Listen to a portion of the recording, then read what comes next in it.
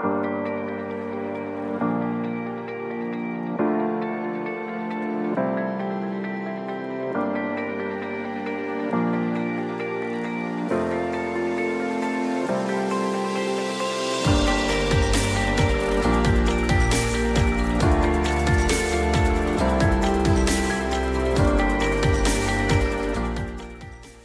very happy to be here speaking at the Middle East Bunkering Convention. Shipping finance, of course, is not directly related to bunkering, but all aspects of shipping and finance to shipping takes bunkering and fuel sources into account. It's extremely important these days. IMO 2020 has been a huge issue over the last few years. I mean, there's been a lot of debate about how it's going to work, who is going to be affected. We're now 30 days or so into IMO 2020. And for the finance providers, it's critically important. I mean, of course, there's much more monitoring and reporting going on from clients of banks and finance providers. They want to know if their clients are in adherence of the rules and the regulations. It's not absolutely clear what will happen if they're not, but nonetheless, I think there is a lot of pressure on the industry to clean itself up, and for the banks themselves, it's extremely important that their clientele are doing whatever they can do to be in absolute adherence to IMO 2020.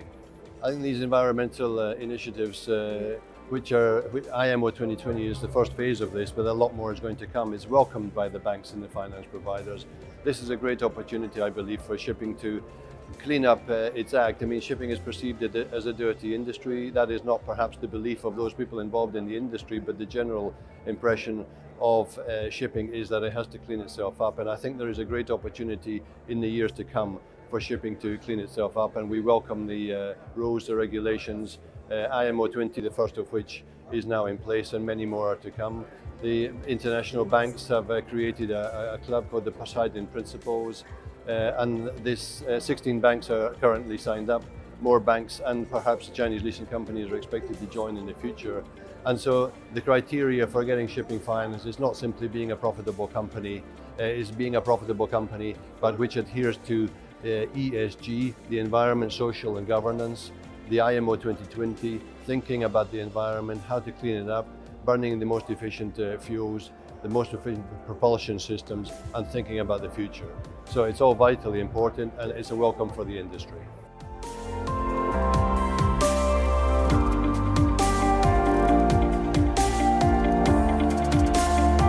Hi, my name is Paola, I'm from Venezuela, and today I'm here at the Petrospot Marine Conference walking through the latest Rystad update into the crude market. I just gave a presentation when I tried to summarize what happened into 2019, talking about 2019 was basically a roller coaster with the prices going up and down. The prices went up each time that we have news coming, especially on the Middle East of rising tension, and basically prices went down each time Trump tweeted. Basically because we have the demand headwinds coming from the US and China trade war.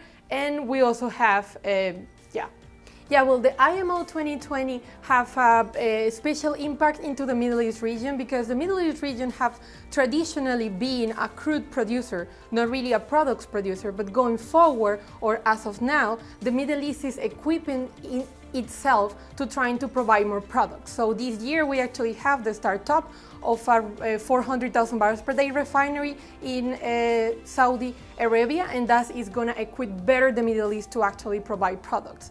The Middle East have a high yield of fuel oil or high sulfur fuel oil, and the IMO is definitely going to impact the Middle East because of this, but because we have these complex refineries entering, then this complex refinery is actually going to be able to take in heavy oil that the region is producing and transform it into products that are high value.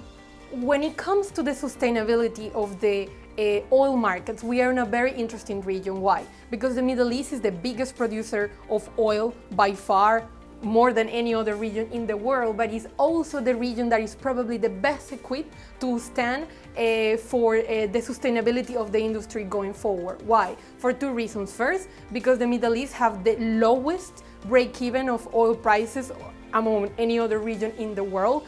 And when the CO2 regulations, or not CO2 regulations, but as the world is trying to reduce CO2 emissions, the cost of emitting is going to increase. And if you have a lower cost of production, that already makes you well equipped to sustain these changes. And as well, because the Middle East have actually the lower CO2 intensity of production. And right now, when we're seeing this pressure on investors actually telling the industry that it need to lower the CO2 intensity, the Middle East is already well placed because they mostly produce oil onshore, mature fields that have a very low intensity when compared, for instance, to Canadian oil sands, or even when compared to the US shale, where they actually have to flare a lot. So because of these two reasons, probably most of the producers in the Middle East are going to be the last man standing on the industry because these two things combine.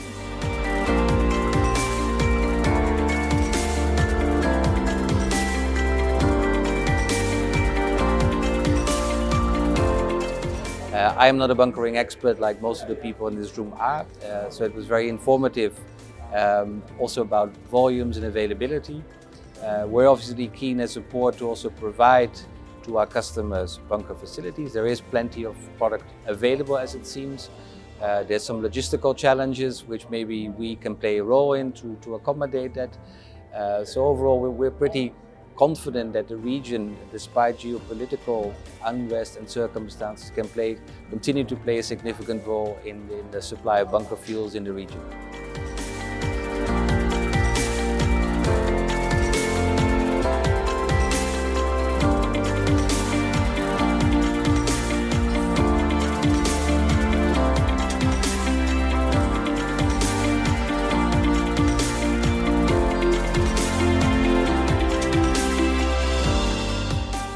Welcome to the Middle East Bunkering Convention 2020. This is the 5th annual convention we have here in Dubai.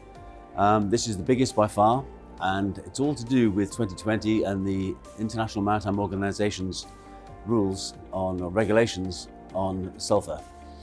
Everybody wants to know about it, everybody's very keen to learn, and there's lots and lots of issues coming up during this convention which are being addressed by lawyers, by bunker suppliers, by bunker traders, by people who test the fuel, etc.